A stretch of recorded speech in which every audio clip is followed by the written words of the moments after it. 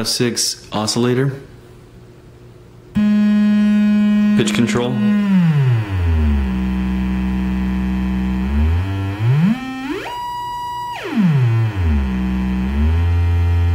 volume control,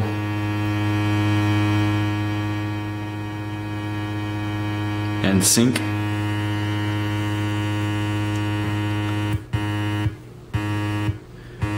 Sync has a coarse control on the left here.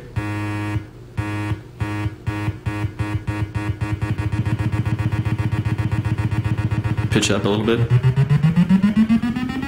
And a fine sync control on the right.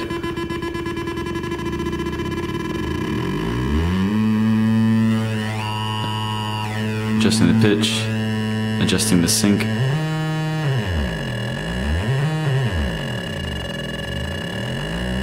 Adjusting both.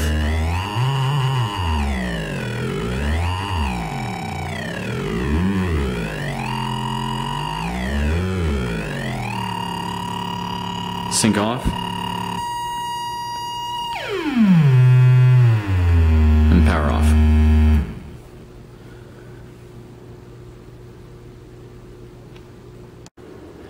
Here's a schematic for the oscillator. There's the main oscillator right here that produces the sound. It's got a 100K pot there with a 6.8K resistor there to control the pitch to bring it down a little bit. Here's a 150 nanofarad capacitor that goes to ground.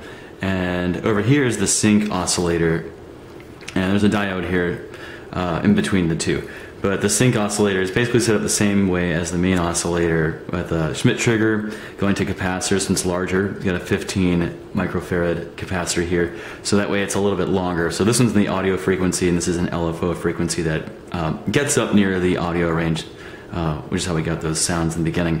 It's got a 100K potentiometer here, a 220 ohm stop resistor, and then a 10K for the fine tuning. So this is the coarse adjustment for the sync speed, and this is the fine adjustment for the sync speed. We have that going through two of the other Schmitt triggers here. They invert, so I go once and then twice, and then that goes to the LED that's going to flash at the same rate that the sync is going to occur. And then over here, I have this going out to a buffer Schmitt trigger because we have 6 on the chip, so we might as well use them. We actually use only 5 here in the whole project.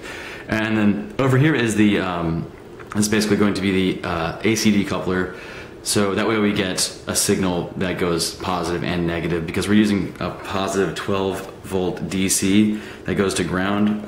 For an audio signal we want it to oscillate around 0, not going from 0 to 12, so this will bring that to the middle.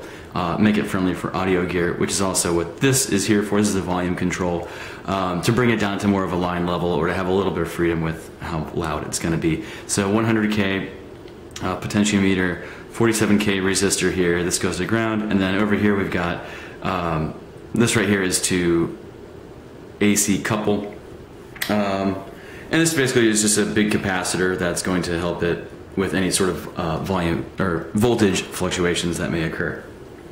And that's the circuit. This is the power supply. It's just a 12 volt DC power supply, wall wart with a switch soldered in there. Just cut off the barrel plug and add that instead.